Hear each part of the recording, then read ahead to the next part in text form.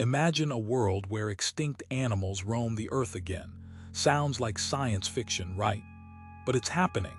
Today, scientists are pushing the boundaries of what's possible in the realm of de-extinction. Take the dire wolf, for example. Thanks to ancient DNA, researchers are creating wolf-like pups that resemble these legendary predators. And it doesn't stop there. Back in 2003, the Pyrenean ibex was cloned back to life, if only for a brief moment.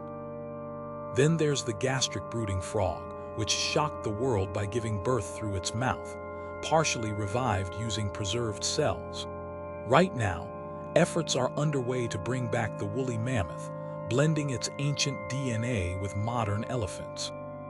The dodo's genome is sequenced, with plans in motion for its return. And don't forget the Tasmanian tiger and the passenger pigeon. Serious projects are heating up.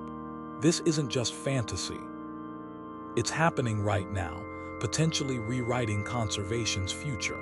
What do you think about bringing back extinct creatures? Share your thoughts in the comments below.